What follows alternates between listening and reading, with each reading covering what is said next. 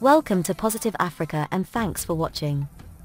In today's video, we bring you the top 10 reasons why you should visit Ghana at least once in your lifetime.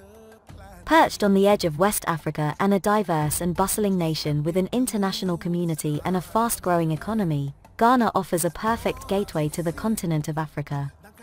Being one of the few English-speaking countries on the continent, Ghana takes pride in its bustling modern cities and peaceful villages, where rich traditions mesh with the ultramodern. There are many reasons to visit and receive an Akwaaba welcome from the locals, and in this video, Positive Africa brings you the top 10 reasons why you should visit Ghana at least once before you die. Join the stampede. You should never take more than you give. The circle of life. Number 10. Ghana is a paradise for independence pioneers. Ghana was the first sub-Saharan African nation to gain independence, becoming a republic in 1957 under the guidance of Pan-Africanist and first president, Kwame Nkrumah. Soon afterwards, other nations followed suit, looking to Ghana for guidance and inspiration on how to bring together nations filled with diverse tribes and varied landscapes. Visit the National Museum of Ghana in Accra to get a full picture of the historical journey as well as the Independence Square. If possible, join in the myriad of celebrations that take place every year on the first long weekend of March, including the annual Asa Barco Festival that takes place on the beautiful beaches of Bijua, Western Ghana. Number 9. Forts and Castles. Ghana is home to more historic forts and castles than any other African nation, a throwback to its tumultuous history of colonization and slavery. The structures left behind are incredible and sometimes harrowing, in terms of architecture and geography, and stretch all along the coastline. They range from the UNESCO World Heritage Site of Cape Coast Castle to the English country manor style of Fort Gross Fredericksburg.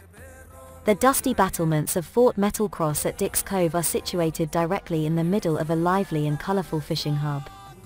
Number 8. Enjoy beaches and water adventures.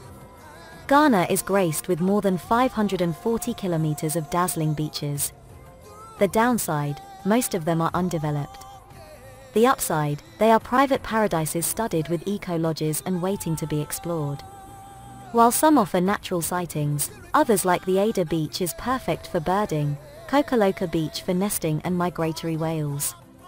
Other beaches are great for yachting, water skiing, sport fishing or surfing, while the Labadi Beach has a vibrant, partying ambience every Thursday with a more laid-back vibe throughout the week. Number 7. Immerse yourself into cultural festivals. Home to a vast range of tribes including the Akan, Ga, and Yu people, numerous cultural festivals take place throughout the year and give opportunities to see ancient rituals performed in the modern age. The Ga people's Homowo Festival, held in commemoration of a serious famine, begins with a ban on stereo music. Lending to a peaceful and reflective air to the city and coastlines, the tribe does this in appeasement to the traditional gods. The festival ends a couple of months later in a procession down to the ocean to give thanks while dressed in white. Up north in Techiman, there is the Apu Festival where men dress as women and vice versa in a celebration meant to rid people of social evils.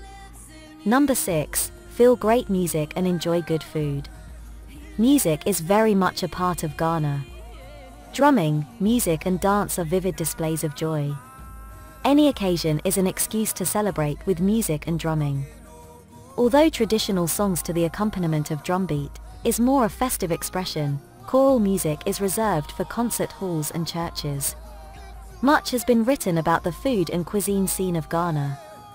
Although yam, maize, beans, cassava, plantain and rice form the main ingredients, what makes the cuisine so popular is the seasoning and effort that goes into the many flavors that hit your taste buds differently. Street food and snacks are a must-do, to savor Ghana cuisine in its purest form.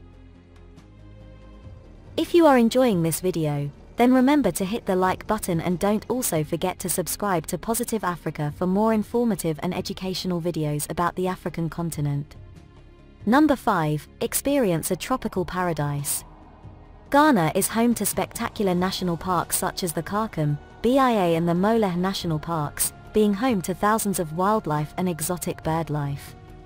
With more than 5% of the land area under official protection, Ghana has tapped into this rich natural resource with community-based ecotourism initiatives. Ghana is a tropical paradise, with waterfalls wherever you turn, rolling mountains and pristine white beaches. The incredible biodiversity and magnificent landscapes offer great hiking, surfing, and canoeing adventures. In particular, the Volta Highland region is a must-visit for its waterfalls and caves. Number 4. Discover some of Africa's most beautiful rivers and lakes. The largest man-made lake in the world, the Volta's river stretches south from the Akwaaba Dam to the northernmost reaches of the country and into Burkina Faso. Along the way, it threads its tributaries throughout most of the country, providing gorgeous landscapes and islands along the way. In Kumasi, Lake Bosumptwe is a natural 8 kilometers wide lake formed of an impact crater thought to be from an asteroid during the Pleistocene period, and it provides an idyllic atmosphere. On the Accra Plains, there are the Dentsu, Pra, and Akwaaba rivers among many others. Number 3. Artisans and craftsmen. From the Kente weavers of Bonwire in Kumasi to the Gonja cloth of the north and the beautiful Ankara fabrics made into a wide range of styles, fabric plays a large and colorful part in Ghanaian life.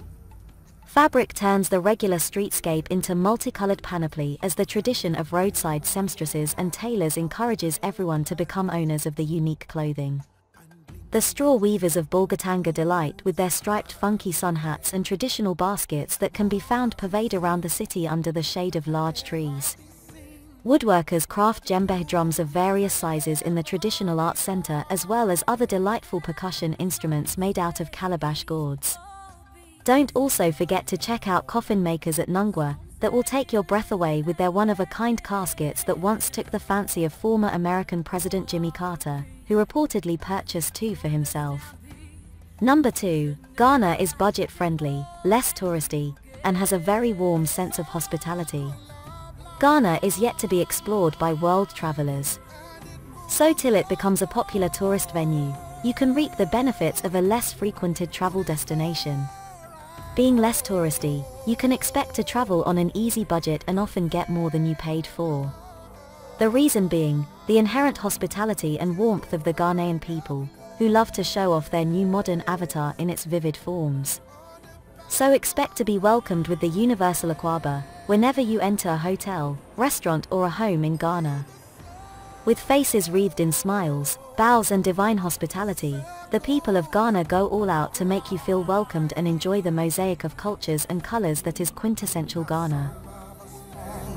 By the wayside, and some of us saw to the stars, and some of us sailed through. Number 1. Ghana is undeniably one of the most peaceful countries in Africa.